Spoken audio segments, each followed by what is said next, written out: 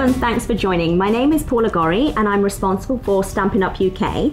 And I'm excited to be here with Charlotte today, so welcome Charlotte. Thanks, hello. Charlotte's going to be showing us some fun techniques, so I can't wait to get started. How about you, Charlotte? I'm ready. Okay, let's go.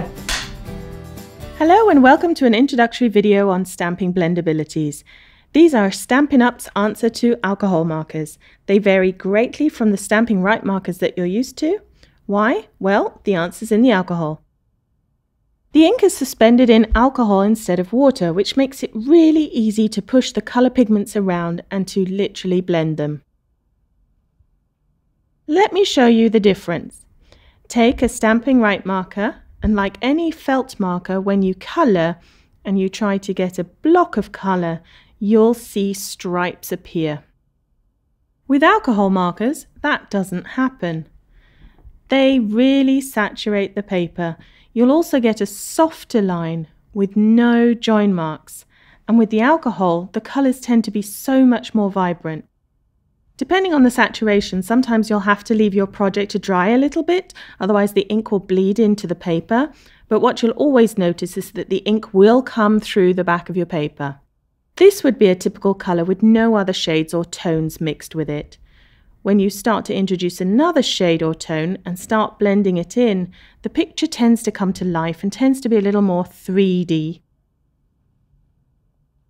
One of the tricks using alcohol markers is to blend the ink while it's still wet. So you can set little highlights or lowlights or shade by colouring smaller parts and pushing the pigments around.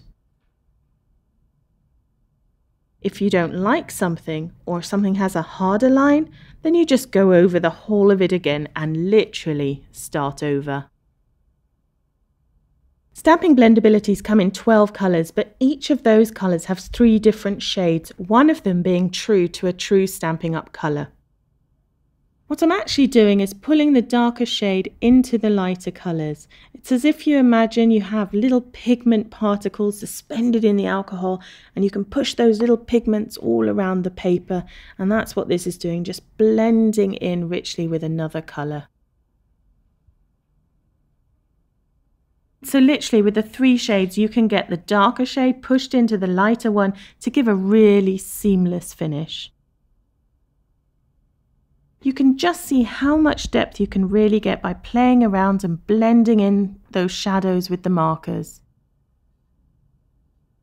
Here's a little card where I've mixed up Wisteria Wonder with the skin tones. Just follow the darker lines of the stamp with a darker tone and you'll get a nice shading, an automatic shading and a nice colour gradient. When you start to get more confident with blending, the next thing you'll want to try experimenting with is learning how to shade. A basic rule to shading is first to decide where the light source is coming from. In this case, I'm going to say that my light is coming in from this side. And if we just draw some arrows just to remind us where the light is going to hit, that will really help. One can also divide your areas up into 3 parts, like this.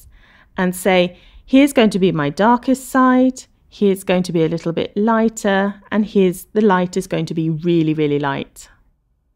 That's just a rule of thumb, of course. I'm going to start colouring in from my edge and do tiny little flicks with my pen all up the dark side of my basket.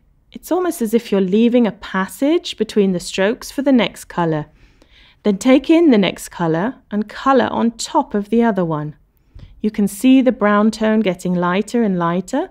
I'm going back over it again so it's more saturated and blended.